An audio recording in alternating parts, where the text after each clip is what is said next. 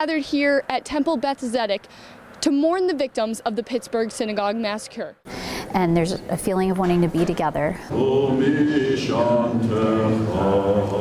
Standing room only in Amherst Sunday night, people from all faiths invited to come together as one. We need to come together in solidarity. It is disgusting.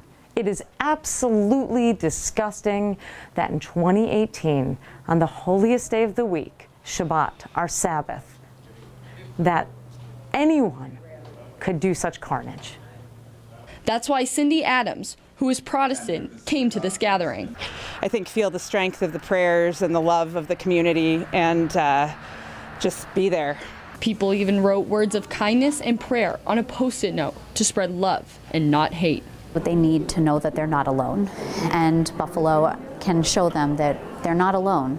The road forward will not be easy, which is why Cantor Penny Myers is spreading this message.